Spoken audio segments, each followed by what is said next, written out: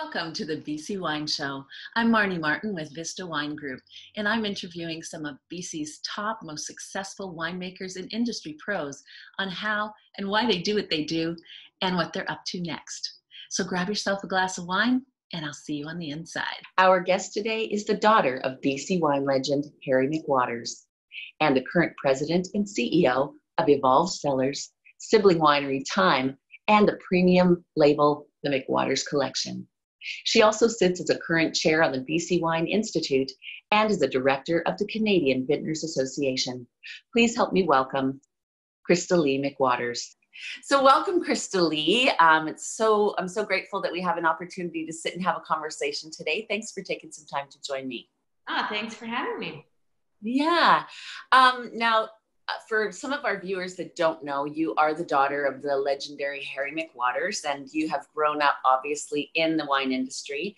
So tell us, what was that like being a young girl, and was that sort of an organic lead into the wine industry? Yeah, that's probably the most common question I get asked is, what was it like growing up in a winery? And I don't know, what was it like not growing up in a winery? So, you only know your own experience. So for us, yeah, growing up, my family started Sumac Ridge in 1979, and we literally grew up at the winery. So child labor was alive and well in our household. And it wasn't uncommon that, we'd go to school, one of the moms would pick us up, either my mom or my dad's partner's wife, and we'd all go to the winery after school, and bottling would start then. So once the kids were there, because there was enough people to work the bottling line, and then we'd have dinner and, supervise homework and then to bed. Well, the parents continued on. So it, it really instilled in an early age, I think, for me and my sister that, hard work, dedication, and that you have to live your passion. Growing up, definitely my parents both encouraged us to do anything but the wine industry, which surprises a lot of people. But it really was important to my dad in particular that if we came back to this industry, that it was because it's what we wanted to do and it was our passion, and we weren't living his dream. And I know not every family business has that scenario necessarily, but I think that that's really important because, we generally want to do the opposite of what our parents say anyway, right? So I think it was a little reverse psychology on my dad's part, so.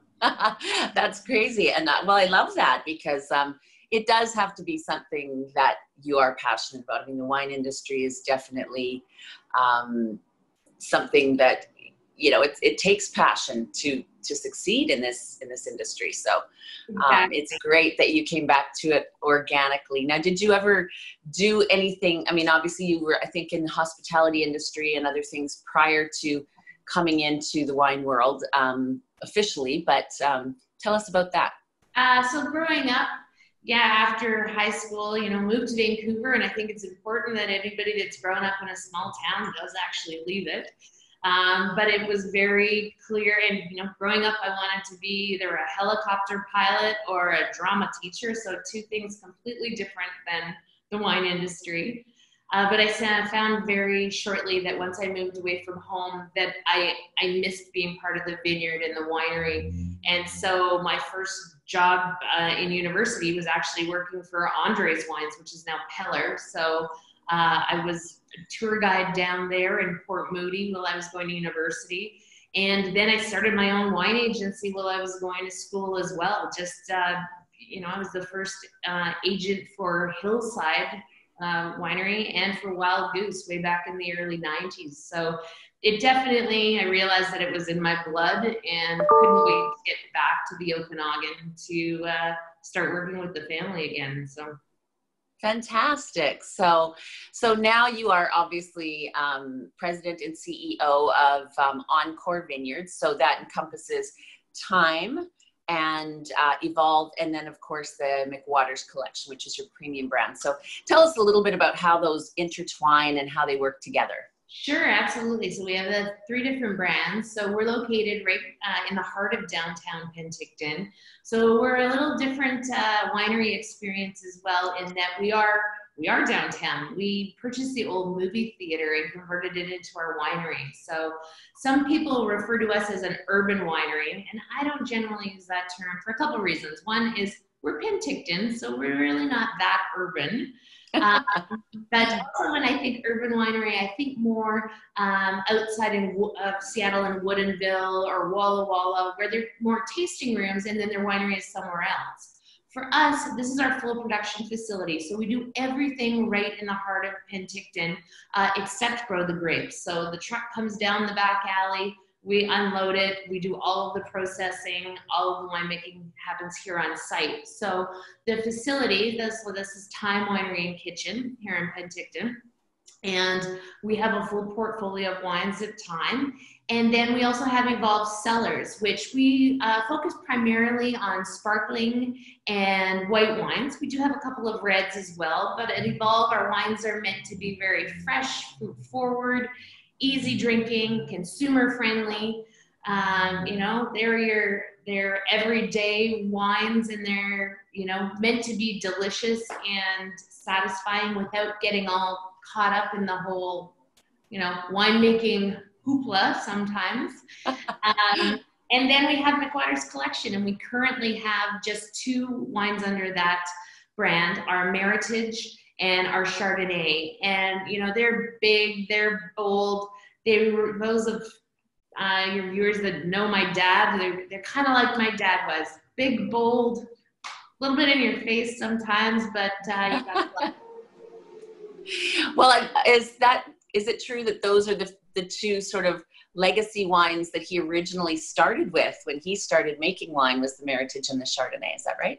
He was the first to produce Meritage outside of the United States. Yes. So he's always been very passionate about what Meritage is, being the blending and being basically, the best of each varietal and taking that wine to that whole new level. So he spent, a good number of years, I think about 25, educating people on what Meritage is and why the Okanagan is such a great place to make a Meritage. And we do both a white Meritage and a red Meritage as well. Awesome. That's great. So how's this year worked out for you? Obviously things are a little bit different for everybody. Yeah. How are things working out for you at the winery, and what are you guys doing right now? Are you open yet, or? Yes. So we just luckily were able to open the tasting room at the end of May. So May 30th, we reopened the tasting room with obviously safety measures in place. We're limited to groups of 6 people at a time. The nice thing about our facility is that we have a very large space. So we're able to still social distance and still to welcome guests throughout the facilities. Also, when we built it, we licensed the entire facility. So our crush pad is licensed, our cellar is licensed. So we've got a number of different opportunities to be able to give guests a different tasting experience. And then on the 4th of June, we also reopened our kitchen. So we changed our concept a little bit this year, and we are now a wine and burger bar. So a little more creative, outside the box thinking burgers, but they pair so nicely with the wines, and the team's just doing a fantastic job. So we're pretty excited. That's fantastic. So what about new releases this year? Do you have anything special and new that's coming out? We do, yeah. We're working on a couple of new wines. I mentioned that for McWaters Collection, we just had the 2, but we're actually ready to add a 3rd wine to the lineup of McWaters. And we have a traditional sparkling. So it is a 2017 vintage, and we'll be releasing that for the holiday season in December. Wonderful. Now, I've heard through the grapevine that you are a little bit of a sparkling connoisseur, and that's one of your favorite things. Of course, one of the questions I always ask is, what's in your glass? And is there a particular sparkling that you love that is a BC sparkling that's not produced by your winery?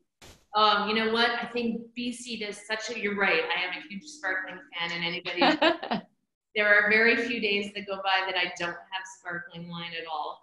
But I think what is so fantastic for British Columbia is that we're such a great region to make sparkling wines. You know, we've got natural abundant acidity, which is what we need, that just makes our sparklings just absolutely effervescent and, you know, shining and so food friendly, but you also don't need food with them. So, you know, they're great. What about I say it had recently sparkling wise? There's so many great ones. You know, I think Summerhill does a fantastic job. I absolutely love the one from Noble Ridge. Sea Layer Ranch makes fantastic. The whole Summerhill gamut from Ariel to, you know, Sipes Brut, it's a classic as well. Just to pick one sparkling would be so difficult. I don't want to have to pick just one. That would be a crime.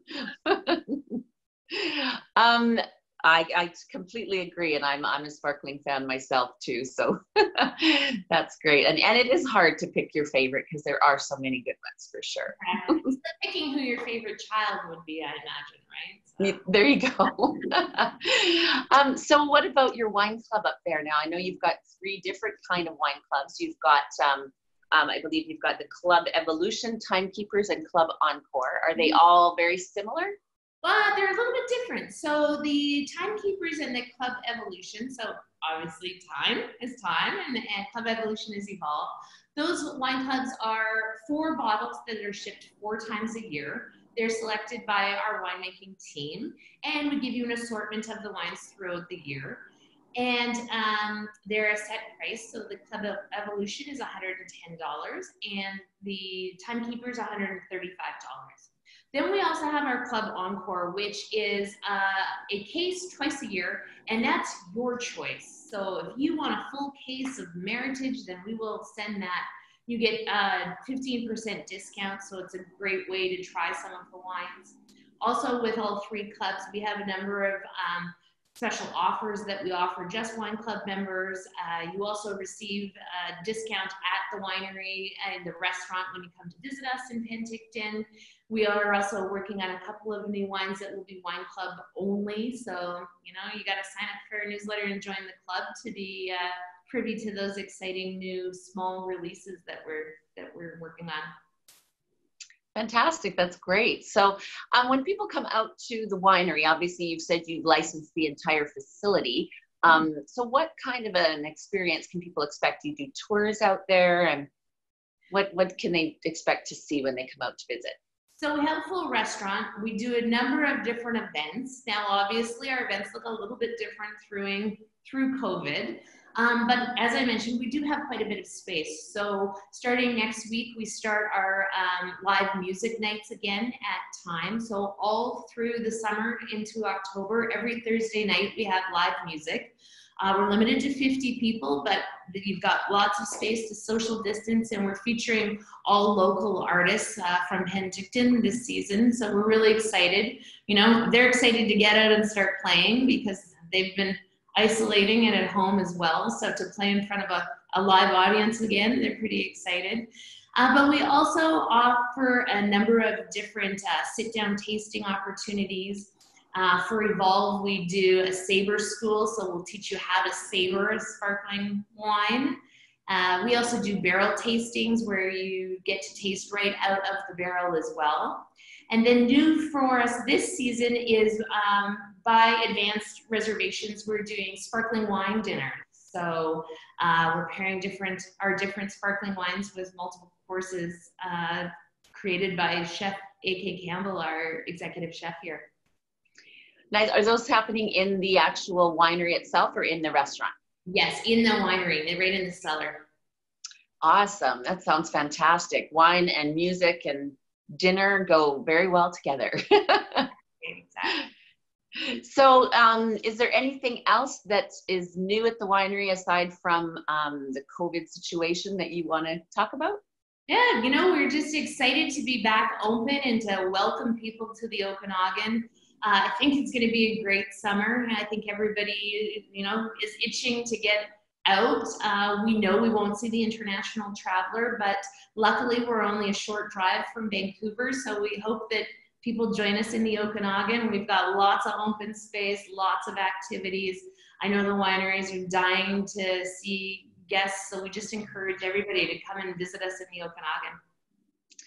Well, thank you so much for spending a little bit of time with me today. And if you haven't been out to the Thyme Winery and Kitchen, make sure you put that on your agenda for this summer if you're in the Penticton area. And if you're in any of the local stores, don't hesitate to look for it. And I will put a link to the actual website in the description below, so you can actually check out the selection of wines. And I hope we get a chance to do this again really soon. So do I. Thanks, Marnie. Thanks so much for joining me. Take care. And now, I'd love to hear from you. If you have a question for a future guest or a comment, please put it in the comment section below. And if you enjoyed this video, please hit the like button and the big red subscribe button right down below. Thanks for joining us today on the BC Wine Show. And until next time, stay well, be kind, and enjoy responsibly.